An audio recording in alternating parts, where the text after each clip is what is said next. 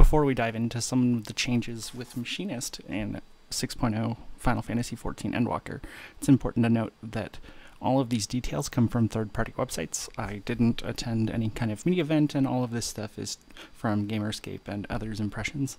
Also, all of this information is subject to change depending on the changes that Machinist may go through between now and the release of Endwalker on November 19th.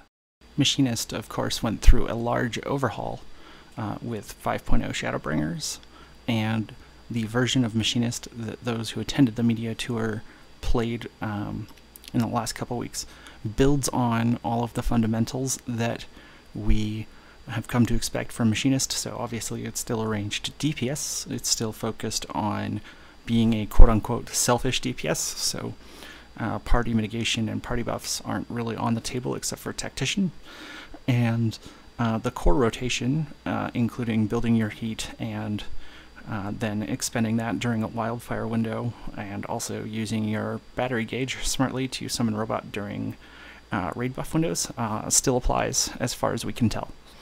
One of the first changes that we noticed in the job actions trailer was that reassemble, which gives you guaranteed direct crit or critical and direct hit on a single weapon skill within 4 seconds of use, now has 2 charges. In the context of like raid openers and stuff, I'm not a theory crafter, so I can't really say where you'd use this. Instinct would tell me that you would, on open, use 1 charge, use drill, use another charge, and probably use either your new weapon skill, which is chainsaw, or use air anchor. I'm not sure which one would be more effective. Again, I'm not a theory crafter, but it does give you quite a potency increase, even using the Shadowbringers opener. The next big change for Machinist is the level 90 skill, Chainsaw. It gives you 20 battery gauge up front and delivers an attack potency of 550 for the first enemy and 65% remaining for other enemies. It's a line AoE.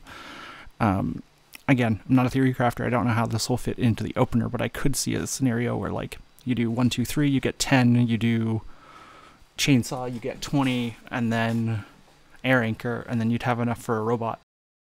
Next, we need to talk about changes to Machinist AoE kit. Unfortunately, they didn't really give us auto crossbow returning ricochet charges, which is a small quality of life change that I would like to see with the job.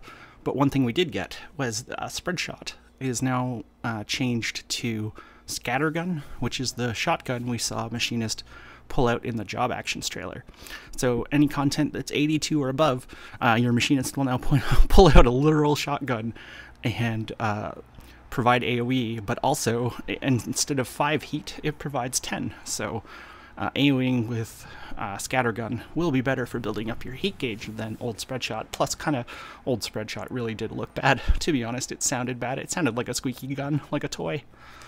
The other thing is a brand new finisher for the robot, and this will happen automatically before the Automata Queen shuts down. This finisher will happen. You can also do it manually by pressing the button, just like you can the current finisher. So that's all the changes to Machinist for 6.0 Endwalker. What did you think? Do you think that the job was already a steady base and now we're getting much needed improvements? Are you looking forward to the new skills?